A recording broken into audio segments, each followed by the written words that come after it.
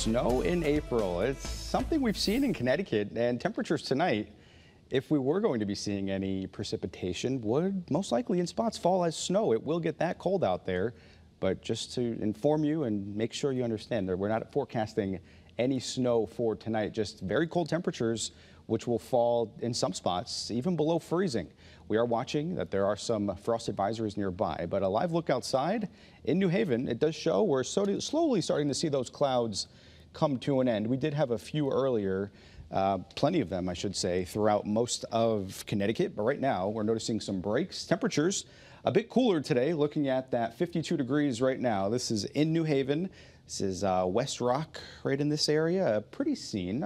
We're noticing the clouds break up just before sunset. Sunset coming in about an hour's time. But let's check in on our temperatures for today because we should be about 63 degrees this time of year. We were a good 10 degrees below that, 53. But notice the morning temperature, a chilly start, 36, about 5 degrees below where we should be. I think coming up for tomorrow, will even be cooler than that 66, 36. Some areas we're forecasting those 20s to right around 30, where there is a first alert for a few areas. That's for Hartford, Hartford, Windham, and Talon County that are forecasting some frost advisory issues. Not seeing that farther towards the south, but it certainly will be on the chillier side. Temperatures right now, 40s to right around 50, and for the next several hours, we'll notice these winds lighten up a little bit right now, coming out of the north and west, anywhere from 5 to about 15 miles per hour.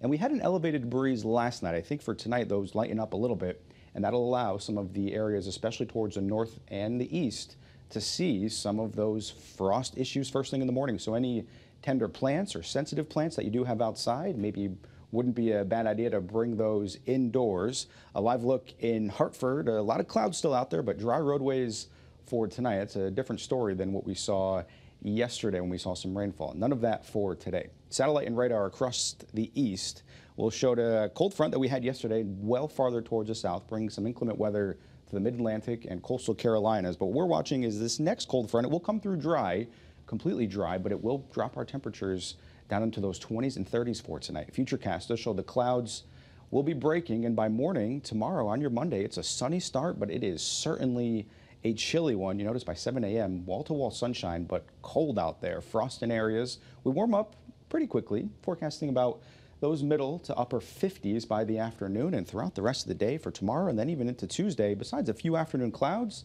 looks pretty good out there. For tonight, though, 31 to 38 degrees, clearing skies, and that frost possible after midnight. Forecast lows. You notice the temperatures are chilly out there. Wouldn't be surprised for some 20s in the northwest and northeast hills before tomorrow we rebound into those middle and upper 50s. Your first alert 7-day forecast. By the time we get to tomorrow, it's sunnier, 59 degrees. By Tuesday, another chilly start, 20s and 30s. Forecasting, though, near 65 degrees. Some showers by Wednesday, and then even cooler behind that. There's a look at your shoreline high temperatures over the next 7. All right, thanks, Scott.